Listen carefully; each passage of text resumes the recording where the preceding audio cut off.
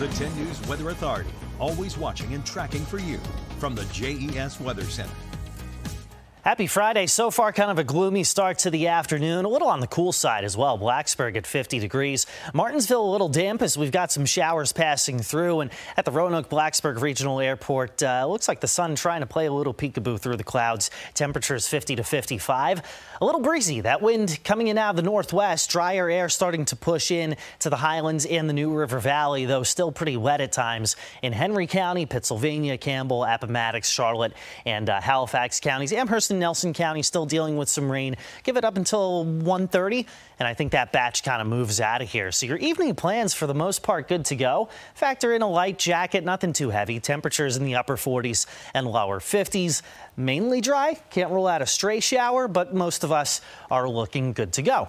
Here's first thing tomorrow morning. Temperatures a little cooler thanks to that northwest breeze, right? 35 to 41. 7 a.m. we're mostly dry. Fast forward after 10 or 11 a.m. and you see some snow on the western slopes, really those typical spots that usually see it.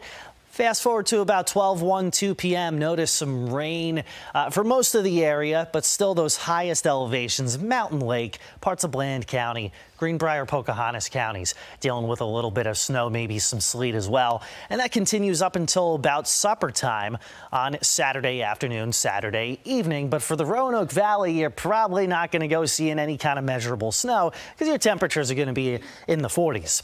Last time we had a back-to-back Februaries with no accumulating snow in the Roanoke Valley.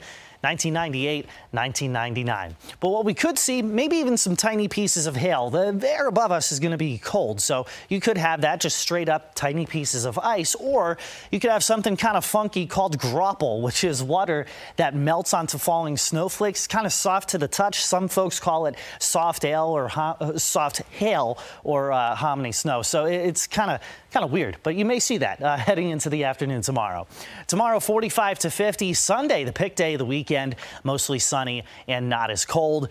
Definitely turning warmer next week. Highs in the 60s thanks to that southwest breeze. Strong front's going to move in, bring us some showers and some storms, followed by a sharp drop in temperatures. Exact timing really just has to do with how deep that storm is going to be. If it's shallow, farther north, probably going to bring in some earlier rain and storms on Wednesday. If it's a little deeper, digging farther to the south, probably be by Wednesday evening. We've got plenty of time to figure that out. Just want to let you know that that is, no pun intended, on the radar. Temperatures 55 to 60 today. Again, tomorrow's about 10 degrees colder. We're breezy today and tomorrow with mostly scattered showers. If you're looking for snow, got to go to some of those highest elevations, especially above 3,000 feet. 50s with sun Sunday, and then 60s making a comeback next week. That's good if you like spring.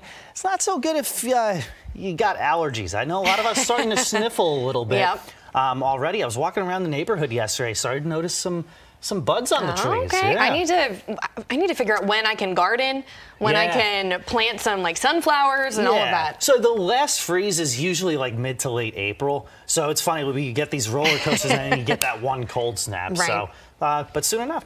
Soon enough. All right, I'll come to you first to find out.